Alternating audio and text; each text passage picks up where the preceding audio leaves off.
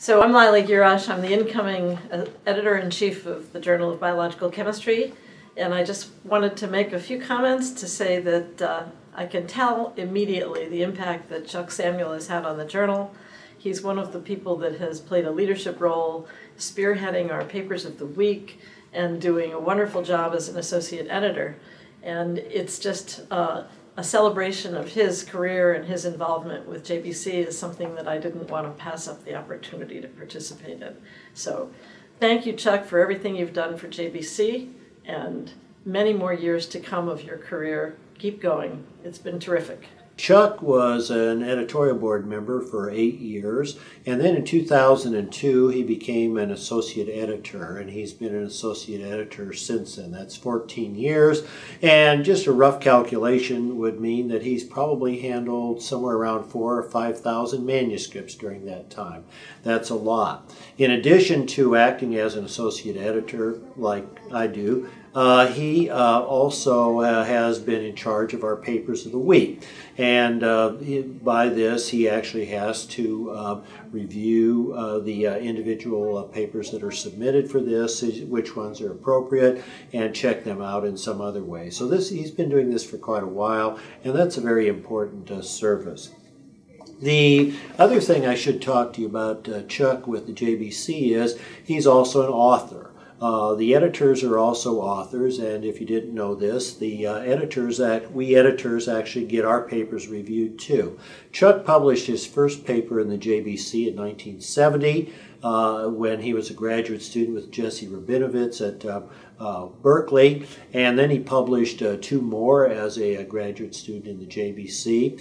And since then, Chuck, by our count, has published 31 more papers in the JBC since graduate school, including one this year, and we hope you'll continue to do many more. As an associate editor, Chuck, like the rest of the associate editors, has been active in soliciting and publishing mini reviews and thematic series, and this is very important, and I'd like to thank Chuck for all his help in doing this. I first met Chuck when I became an AE for JBC, and I have to say I've always been very impressed with his scholarship, his fairness, his view of biochemistry and the rigor of his science. And I also, he did a fantastic job taking care of the papers of the week for JBC, which is a very important job for the journal. And I've always been jealous of Chuck as well, because he lives in Santa Barbara and has 350 perfect days a year.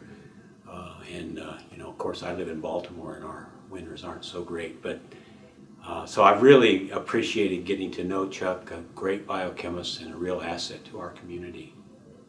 Chuck and I have been associate editors of the Journal of Biological Chemistry for quite a long time, probably more than a decade. And Chuck is a wonderful colleague. His deep knowledge of virology is just invaluable, and his personal qualities are, as many people there will know, spectacular. Very talented, very bright, very modest, very warm, real people person.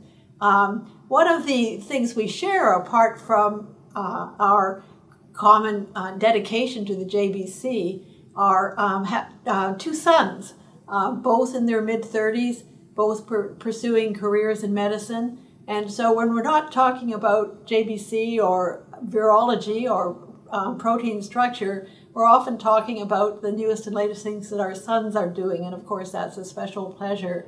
So I can't say too many good things about Chuck, and I wish him the very best.